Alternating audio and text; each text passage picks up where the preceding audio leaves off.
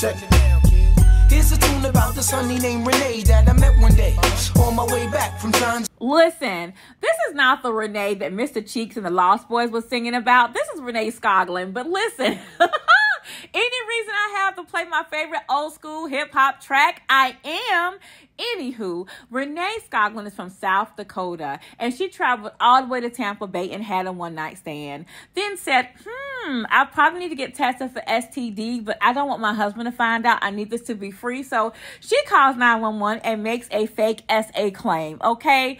They got her on camera even buying the rope herself. Now, the judge sentenced her for perjury because, girl, you a hot-ass mess. She has 2 years of community control, which I think is similar to community service, 8 years of probation, and has to pay back over $17,000 in restitution because why is you playing with them taxpayers' money? And then she's having a much needed mental health evaluation because, honey, you need some help, okay? Help cometh.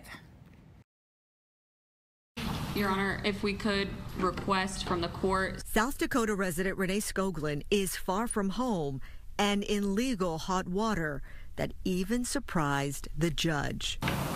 This is really unbelievable.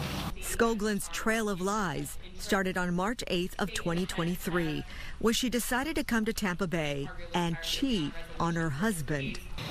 That she had had consensual sexual intercourse with an individual while in Hillsborough County, that she felt guilty about this due to her marital status, and she wanted to get checked for sexual transmitted diseases.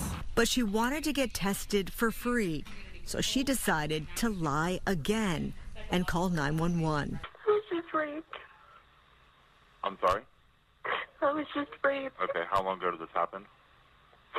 Maybe like 45 minutes ago. Skoglund made up a story about having car trouble on Interstate 75 and pulling over on the side of the road. An unknown male approached her, put a towel over her head, and forced her into the back seat of her car. He put a rope on my hands and my feet. Because her face was covered, she couldn't describe her attacker, but her story started to unravel when police checked her cell phone and found this Walmart surveillance video of Skoglund buying the rope herself. She confessed to making the whole thing up. She was charged with making a false police report and decided to take a plea deal. I never sentenced anybody for perjury, but it's a good reminder to everybody that perjury is a crime, and all of this stuff that you made up and the resources expended on it could have been used and probably needed to be used by other cases that were real. Skoglund will now serve 2 years of community control and 8 years of probation. And she will also have to repay the Hillsborough Sheriff's Office over $17,000 to investigate her fake rape claim. Gloria Gomez.